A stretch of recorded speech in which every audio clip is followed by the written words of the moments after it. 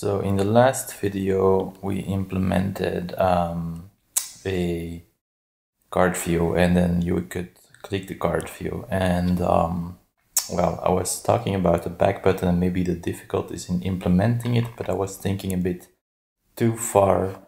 Actually implementing it is just putting an href back to the list view and done, it's implemented. I was thinking about how to basically capture the view, and then if you click on it and then you would go back, it would be like window.history back, in a sense that it would be like a history click. And in this way, if you had the back view component, you could always just use it without specifically having to say or having to deal with the previous state. But this is a simpler implementation where you just go back and forth. Now, I actually don't really like this kind of card view. For mobile, there's like padding on the side, and in this video, I want to re-implement that card view to be more like what is commonly called a table view.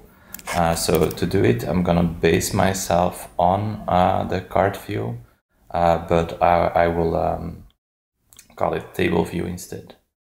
So if we go into components here, and then into UI, we can make a new component called table view.svelte. And then I also know that I'm gonna need another component called table view item.svelte. And to implement the table view, the way it's gonna work is that the markup is gonna be table view and then table view item inside of it. So let's create a table view first. So this is gonna need a slot, and then this is also gonna need a slot. So that's the simplest implementation that I can have. And then let's go to the list view and create imports. So import table view from components UI table view, and import table view item from components UI table view item. So the table view and table view item are both imported.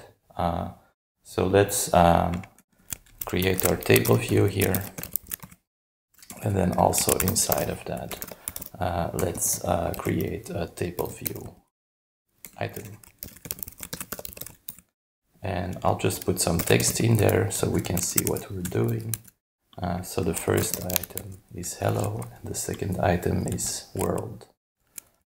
So here we have our two items, hello, world.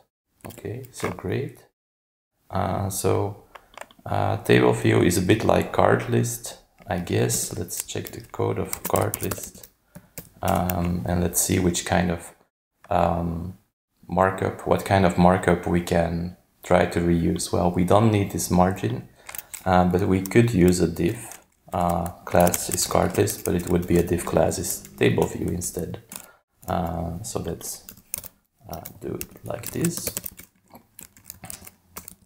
And then, well, my mind is thinking about tables right now. Should it be a table element? But actually we're simulating a list. So perhaps it should be an unordered list, and then every slot within should actually be a list item. Because if you make components like this, you should always be thinking about the semantic HTML behind them. So this item will then be a list item. So let's look at the resulting output if we change it. So now it's a list, but because I use a HTML reset or a CSS reset, you don't really see that it's a list, but it's a list. Let's give the Lee a class of table view item. And here I'm actually using like bootstrap style classes, whereas for the past few years I've used BEM ITCSS style classes, but I find them a bit annoying, and they were meant to have namespacing and logic in HTML. But because of Svelte's logic of having styles contained within a component, you don't actually need that specific naming, because Svelte does things that kind of avoid the problems that naming brought in the first place. It's a bit complex, but if you've spent any time with BEM and ITCSS and Bootstrap as well, you probably know what I'm talking about. So let's continue our implementation. We have the table view and table view item. And then on our list view, we have table view item. And let's also use the same iteration of the data. So the each loop that we had for the cards, but we're gonna reuse it for the table view. So now, because we have 4 items in our array, we have 4 times hello. And then in our table view, let's just make it easy for now and copy paste this content. So we have some content in our table view item. And then let's also re-implement the href. So on table view item, we have the href property, and we can use the same code that we used on card. So here, export let href. So we add this to the table view item. Then on the card, we have a wrapping anchor with the value, so we re-implement that.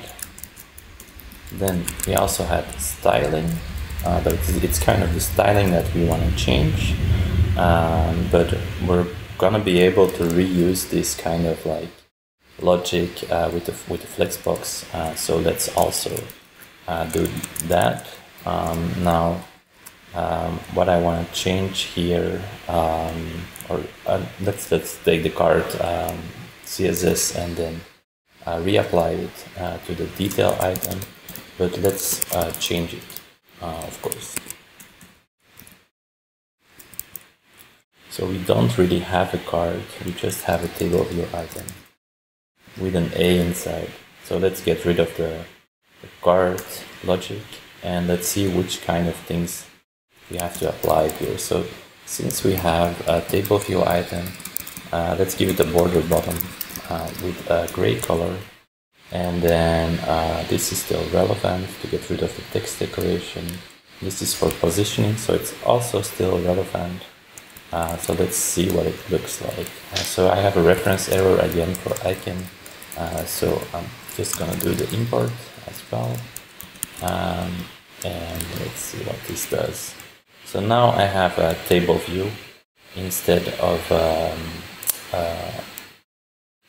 card, just to make sure that I don't really lose any information or have like an example of the card UI. I'll just put a card inside of the detail, just to remember that I have this card around. So inside of the detail, let's put a card with some content inside of it, and I'll just using h4 title and a paragraph, some extra info here.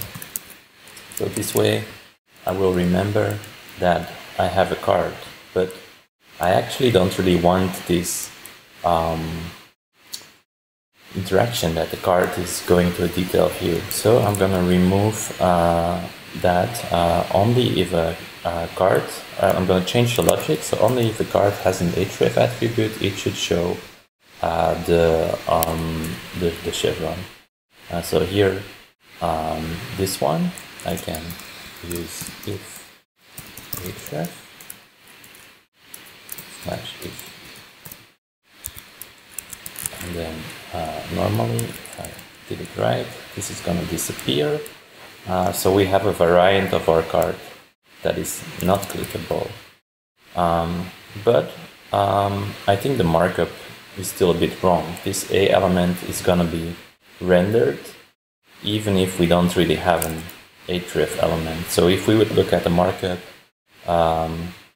it looks a bit broken because there's a div and there's an A and then a div and a div and so much divs. So basically we want to write our code in a different way. For example, if there's an href, do this style of markup where we have a chevron, else, so let's put the chevron there, else we can simplify it and we can just have the slot, so we don't need like all that extra markup. We can just get the content that is put in the other template and render it into a slot. And a slot is, for those who don't know, because I also just recently learned about this, it has something to do with web components, and it's this kind of element that you can put content in from another part of the template.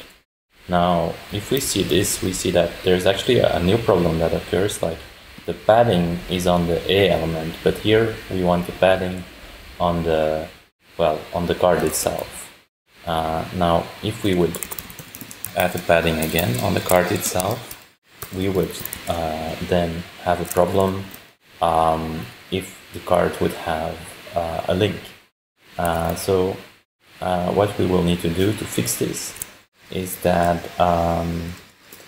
we will make a modifier class, card is link, and only if a card is a link I'm gonna give it, or card is not link, I'll give it padding. But I don't really like using negation in class names because it's just very confusing.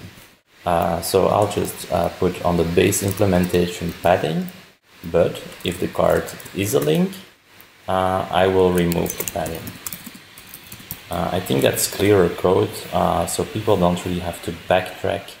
The base card implementation has padding. If it's a link, the padding is on the link itself. So we're resetting here, but only in the name of clearer code. So how to do those variants then? Let's make it a kind of like a unit test, in a sense that we will have a card and then a card with a link. So this href, for example, would link to slash. Just slash is fine because it's just it's not the purpose to test the views, it's the purpose to test those links. So now we have the problem that we have the double padding here. So let's get rid of that by implementing within the card component that we add the class card is link, but only if href is there. The way you do it, the class is card is link, but only if href is true. So if we then implement that, let's see if it works. If href class card is link, so this is optional class href. Yes, no.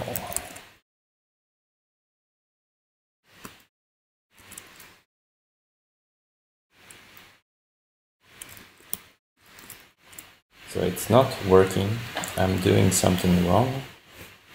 So this card doesn't have an href. This one does have an href. Href is passed to the card as a prop. The default of the card is that the href is null. Okay, so I'm not sure why it's not working.